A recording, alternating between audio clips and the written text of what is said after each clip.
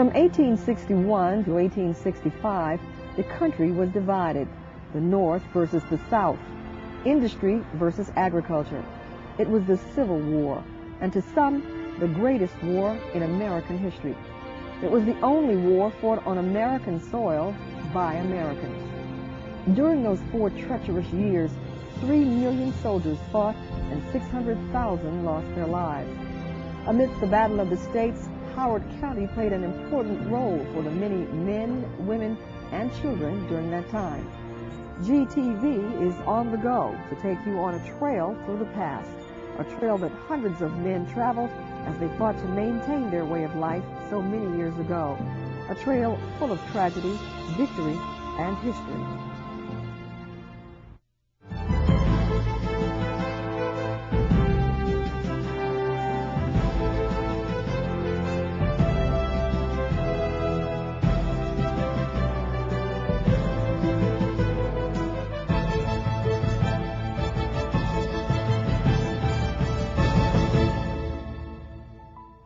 For years, people from all over the world have had a fascination with the Civil War.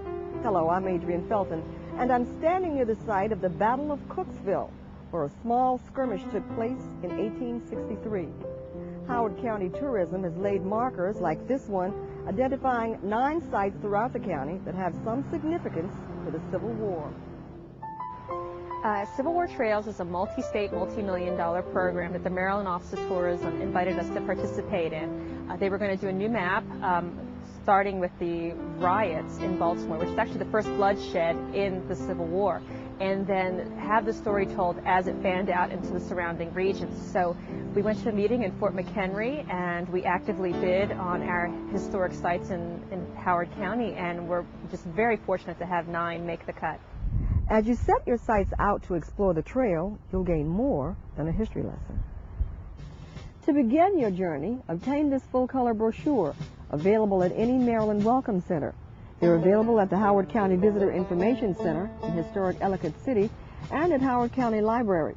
You can also request one online or by calling this 800 number. Inside, you will find important background information about the start of the war and a full-color map to get you on your way. The first stop on the trail is the Battle of Cooksville. Cooksville took place in the latter part of June 1863.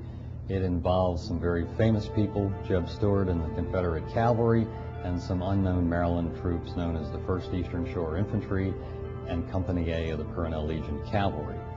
And what happened, the 1st Eastern Shore Regiment was marching from Ellicott Mills to Frederick to join the Army of the Potomac.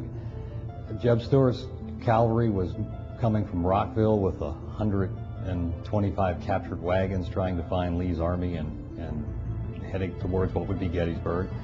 And Company A of the Purnell Legion Cavalry were escorting 2 guns from Frederick to Relive. All this traffic collided on the Fredericktown Turnpike, which was a major highway at the time. It was night, the artillery were moving towards Baltimore, the infantry were in camp, and Stuart's cavalry managed to collide with the Purnell Legion. In the confusion and the darkness, some shots were fired. One of Stuart's men were captured, and that's how the Union troops figured out who they were up against. And of course, they were greatly outnumbered. However, Stuart had bigger fish to fry. He needed to find Robert E. Lee in the Army of Northern Virginia, so he just kept moving, and therefore all the Maryland Union soldiers survived the night. So Cooksville is Howard County's little battle, but it's a fragment of the history of the Gettysburg campaign. Today, on and around this site, visitors can have their own experience with nature. Cooksville is in the western part of the county. The sign is near gorgeous farmland. There is nearby pick-your-own produce at some of our agritourism attractions like Laraland Farm. You can play around the golf at any one of our surrounding golf courses.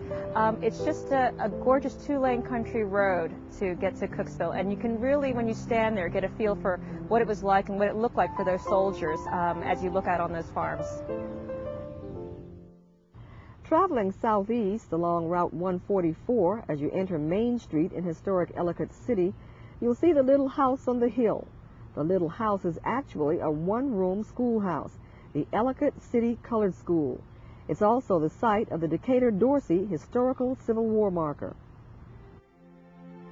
Decatur-Dorsey was an African-American slave that was here in Howard County back in the 1800s, and he had actually served in the Civil War as part of the U.S. colored troops in 1864. And he was one of 22 African Americans, I believe, who received Congressional Medal of Honor, part of something that had been started with General Benjamin Butler, I believe. After the war, surviving African American veterans helped build the Ellicott City Colored School in the 1880s. Historic Ellicott City is a great place for a weekend of shopping and dining, or maybe even a ghost tour. The shopping is wonderful. If you are into antiques, there's wonderful antiques to find, wonderful places for home decor and home furnishings. You can get a wonderful sandwich or a fantastic steak or Mexican food or a local brew. Almost too many fun things to do in Ellicott City, and it promises a return visit for most of our visitors. As you continue on Main Street, you'll come across the Thomas Isaac Log Cabin, the next site on our Civil War trail. Well, when visitors come to visit us here in Ellicott's Mills, as it was known in 1770, one of the oldest buildings that's standing is the Thomas Isaac Log Cabin. And we tell the very earliest stories of the Ellicott brothers as Quakers coming to the middle of the wilderness to build a grain mill out of this kind of log construction. All of our early buildings were built out of log. As for the cabin, it was built in 1772 and was one of 3 residences of the Isaac family. The cabin was originally located on Merriman Street. However, after the Great Flood, the Isaacs moved it to higher ground to protect it from any future devastation. At this site, you can read all about Ellicott's Mills and how the town was divided between residents loyal to the Union and Confederate sympathizers. There are many interesting stories about Ellicott Mills during the Civil War. Here's just one. General Butler took Annapolis in the early part of late in April of 1861. Now, an interesting thing that Butler did while he was there was he heard that there was a thing called the Wyman steam gun. And this was one of the great what-ifs of the Civil War. In the Wyman's railroad factory in Baltimore, a steam-powered machine gun was built. Disguised as a piece of agricultural equipment, it was brought down the Frederick Turnpike through Ellicott Mills, and it was going to be turned over to the Confederates. Butler sent a special train from Relay to Ellicott City and intercepted this secret weapon. The inventor managed to escape with some vital parts, and we never knew whether it would work or not, but in a period of time when people loading muskets 1 round at a time, a weapon that could shoot 100 rounds a minute would have been something of a advantage.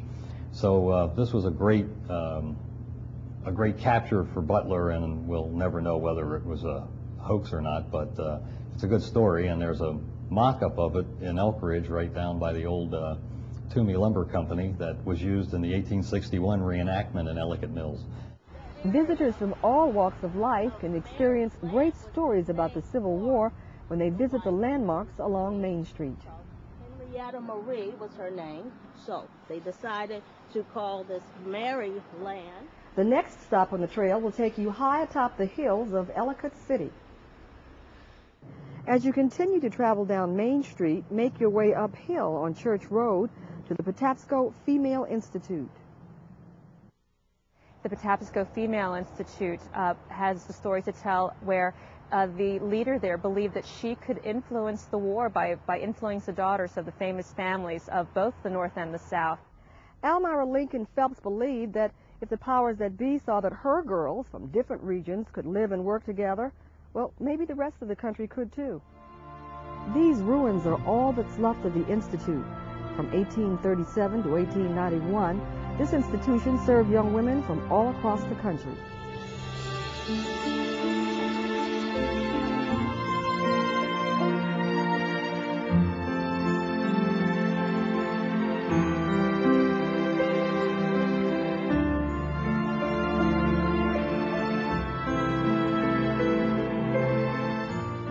Today, visitors can stand on this hill and reflect on a time when young girls from a bygone era, clothed in their cotton dresses and wool cloaks, walked the grounds.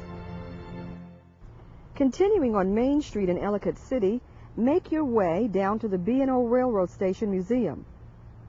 At this site, you can read all about how the B&O Railroad Station was one of the first railroads in the country and how it became important to the Union War effort in 1861. Main Street, Ellicott City, like the rest of the country during the 1860s, was pretty divided. Even little boys and girls had different opinions about the war and its effect on their young lives. Today, visitors can come inside this museum that stands as a landmark to past wars in American history. Across the Patapsco River into Elkridge, this next stop on the Civil War Trail will take you into the Patapsco Valley State Park to the Thomas Viaduct. The Thomas Viaduct is the oldest stone bridge with an arc. It's still in use today, and during the Civil War, its use was vital to the war effort. At that time, the viaduct was used to get supplies to the troops and to block attacks to Washington, D.C. Today, you can view the viaduct from high points of the Patapsco Valley State Park and enjoy everything else this national treasure has to offer. In the Patapsco Valley State Park, there's many miles of hiking and biking trails. There's horseback riding. You can go canoeing or tubing. RVs are welcomed and camping. It's a lovely state park and a place where you can really appreciate the great outdoors and again, learn the role of the viaduct during the Civil War. While you're still in Elkridge, the next Civil War Trail stop will take you to the inn, the Elkridge Furnace Inn, that is. The sign at the Elkridge Furnace Inn tells the story of the town of Elkridge during the Civil War. Elkridge has many beautiful homes and a Main Street area also. The Elkridge Furnace Inn is recognized as one of the best places in the region to have a meal of a lifetime. In Elkridge, you can discover the story of the Assembly Hall and the role that it had there during the Civil War. Just recently, the Elkridge Furnace Inn was actually a private home, and a local Civil War historian actually used to spend his summers there with his family and has fond memories of going through the basements and finding buttons and other little mementos that the soldiers inadvertently left behind. My great-great-grandfather was the station master at Relive, and he lived in this house approximately beginning in the 1900s. And the family lived here until about 1975. So as a child, this was my playground. Now as a boy, rummaging around, I found belt buckles, I found a 20-pound cannonball in the basement, so I found a South Carolina button on the back porch in an old drawer of the table. So obviously the Civil War touched this place, but not in a combative nature. When you visit this stop on the trail, prepare to have that meal of a lifetime. Get an eyeful of the lovely historic homes, or visit one of the many antique shops. Stepping out of Elkridge down I-95 and traveling north on 175, you'll come across the Oakland Manor and the Howard County Center of African American culture. The sign is at gorgeous Oakland Manor, a place that's very popular for afternoon teas and for special events, weddings, and receptions. But it was also the home of Colonel Gaither, a Confederate, and also the area for the Howard County Dragoons to practice and to meet. It's a rich story that we have to tell, and an unknown story that was the use of that mansion at the time. Right next door is the Howard County Center for African American Culture, where you can learn the story of the Underground Railroad, a related story, and learn about some of those places in Howard County. Our final stop on this Civil War trail takes you to historic Savage Mill. Savage was vital to the U.S. Army after the war began. The mill manufactured canvas for cannon covers and tents. Today, Savage Mill is vital to the people of Howard County and beyond. We're here at historic Savage Mill at the foot of the Bowman Truss Bridge, where they have their Civil War trail marker for Savage Mill.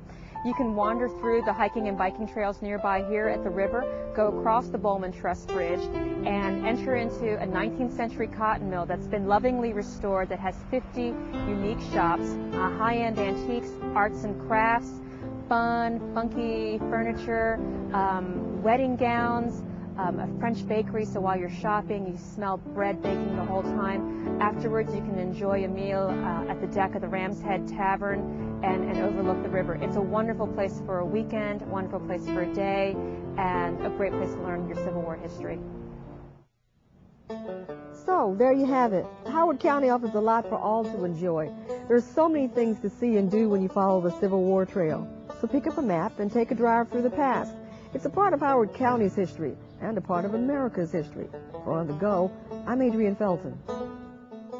Being involved in this project, it is our hope that with the signs starting at the Inner Harbor has 6 million visitors there each year, that some of those visitors become interested in the story and take a road trip out and see the rest of Maryland, the real Maryland, our gorgeous historic mill towns like Ellicott City and Savage, our wonderful parks like the Patapsco Valley State Park, some of our gorgeous homes that have Civil War history like Oakland Manor or the Elkridge Furnace Inn, and really just follow along the bugles with their map in hand and retrace the footsteps of the blue and gray and walk away with a richer experience of the county.